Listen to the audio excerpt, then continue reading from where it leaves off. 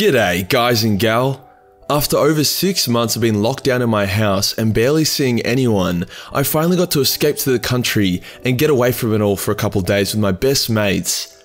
How did I get out of a lockdown city, I hear nobody ask? Well, apparently being a YouTuber qualifies me as an important worker, which allows me instant and easy access through military checkpoints.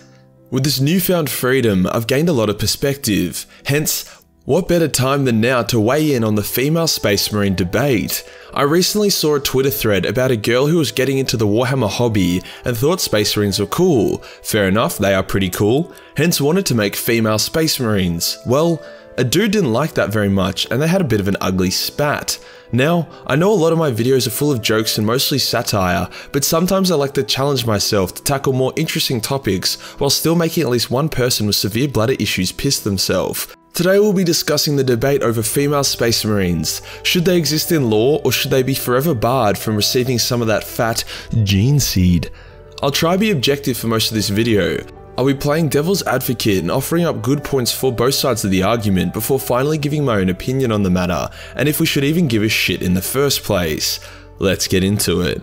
I'm not a Warhammer hobby elitist. By that, I mean that I don't think there should be one specific way that people should engage in the hobby. I don't think it should be gatekept, and if someone is in it purely for stuff like memes or text-to-speech, then all power to them.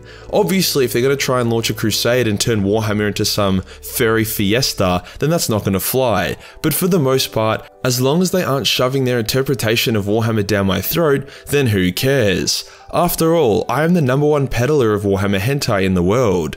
To prove that, if this video gets 50,000 views and 5,000 likes, I'll get a hentai piece of a female Space Marine made and chuck it up on my Patreon to give everyone triggered boners. The point I'm trying to make is that if someone makes female Space Marine art or 3D prints some female heads for their Space Marines, then cool, it doesn't affect me or anyone else, who cares? But that isn't the debate here. The debate is if they should be a part of official canon. First, let's look why that could be lore friendly. Could it make sense to start using females as Astartes candidates? After all, we have girls in the military and other sci-fi super soldiers use females, such as the Spartans from Halo. No one complains about them, and Halo is less far-fetched than Warhammer 40k. The female Spartans also perform just as well as their male counterparts. When discussing sci-fi fantasy, making real-life comparisons on how things are supposed to work is not how you go about things. That would be like saying, females are bigger and stronger than men because girl spiders are bigger and murder the males after fucking them. It's just not a comparison that you can lean on. This is where a lot of the arguments for female Space Marines end. Here's one. The single biggest reason why there are no female Space Marines is that because if you take a female and turn them into an Astartes, they will pretty much just become a male anyway. Astartes get injected with the equivalent of 10 Arnolds worth of space steroids and testosterone. Their voices would deepen, they would shave their heads for practical reasons, their tits would turn into pecs, and their vaginas wouldn't work. People think female Space Marines would look like this, but in reality, they would look like this. Space Marines are very masculine, that is a fact. An argument for female Space Marines is so girl players of the hobby can have characters to look up to and admire that they can relate to, but an extremely butch chick with bigger muscles than me and also a deeper voice isn't the character that will do that for them. Another point is that even if the female Space Marines are physically identical to male Space Marines, the way female brain works is completely different. Girls are more emotional and complex. It could mess with the strict psychological indoctrination that an Astartes has to go through. Female Space Marines would likely need more work to break down their high levels of compassion and other emotions that might stop them from pulling the trigger on some filthy Xenos. This brings me to my next argument against female Space Marines. They're already badass girls in power armor that use bolter guns, the Sisters of Battle. Unlike Space Marines, these nuns with guns were designed with feminine aspects in mind, without the usual sexualization that a lot of other franchises put female heroes through. Why is it that there are so many people calling for female Space Marines, but absolutely nobody is calling for male Sisters of Battle? Sure, Space Marines are more front and center than Sisters of Battle, and they do get a lot more love, but that is because they sell better, as most of the people in the Warhammer hobby are males. Just look at my analytics. If the girls in the hobby rallied behind the Sisters of Battle and started buying them more, then guess what? You would get more Sisters of Battle stories with better writing and better models. Everything in Warhammer has a male and female counterpart. Custodians have the Sisters of Silence. All the Elder have both genders fulfilling all the roles, bar maybe something like a Howling Banshee. Same goes for the Tau, with one of their greatest commanders, Shadow Sun, being a female. The Tyranids don't even have genders, which is like an SJW's wet dream, and the Necrons are in a similar boat to them.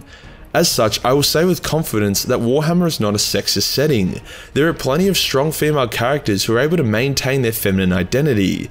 You could even make the argument that by making female Space Marines and lifting them up as the strong female characters to look up to, you are being sexist, as they would be more male than female. It would be like when the Australian government made Tony Abbott the Minister for Women, despite him being a backwards sexist dickhead.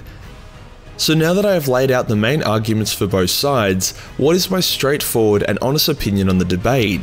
Is there room for female Space Marines in Warhammer canon, or do people just need to shut the fuck up about it and move on with their lives? The issue isn't female Space Marines, the issue is female representation in Warhammer, and that issue is manifesting via the poster boys of Warhammer. Space Marines are the heart and soul of Games Workshop, and they are all exclusively male. This debate would not exist if the Sisters of Battle and Space Marines were equally front and center.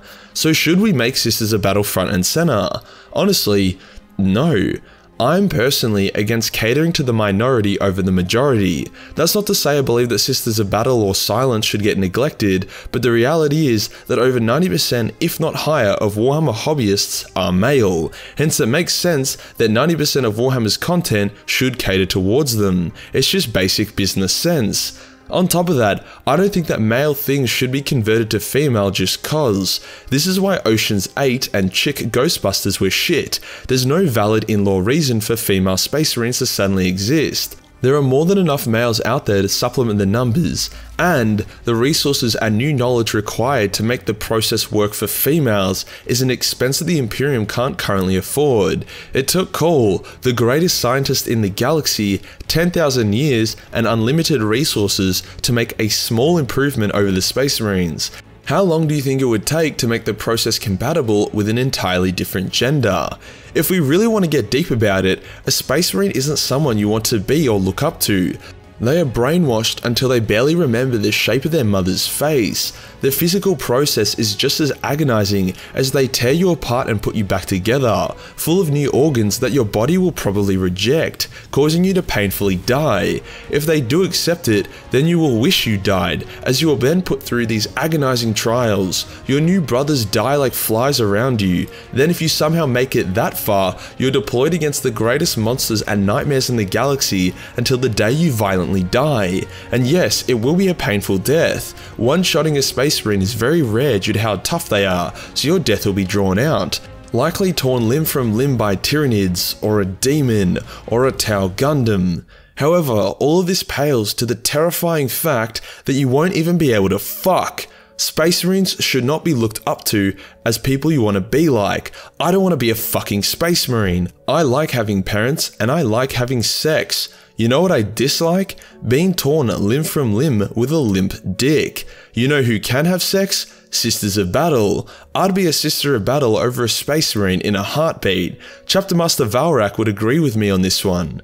I know some people will think I'm a sexist pig or whatever for saying this, but, you know, that sounds like a them problem and not a me problem. Ladies, you got badass Sisters of Battle, insane Sisters of Silence, scary Howling Banshees, and Living Saints. If anything, guys should be jealous of you and the female exclusive units and characters you guys get. You don't need fucking Space Marines. And that does us for today, guys. The argument for and against having female Space Marines and what I think on the issue. The Majorkill minis are under production and coming out great. We ironed out the issues and there's still a couple left for sale, so if you guys want to ascend to become gods among mortals or just bigger neckbeards, then jump on the Majorkill website and buy yourself one. If you enjoyed the video and want to support the channel, then Patreon is the place to be. Only $1 gives you access to a boatload of Warhammer hentai, and $10 gives you access to the premium Majorkill hentai calendar. Hit the subscribe button, then hit the real subscribe button for more gender balanced content.